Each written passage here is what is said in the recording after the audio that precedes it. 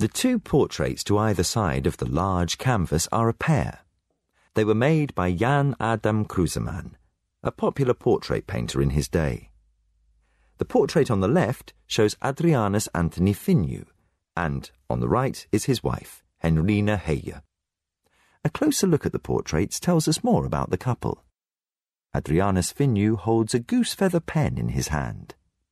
On the table, there's a silver and crystal ink set with, beneath it, a half-written letter.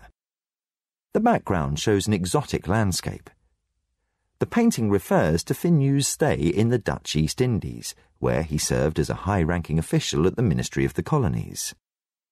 His elegantly dressed spouse, with her beautiful lace collar and jewellery, is painted against a park-like background. In her hand, she holds a letter she has just received from her husband.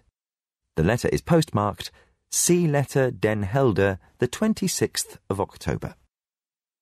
She also has a brightly coloured, fashionable Kashmir shawl draped around her. Kruseman has succeeded in creating a sense of intimacy between a husband and wife who maintain a strong bond despite the distance that separates them.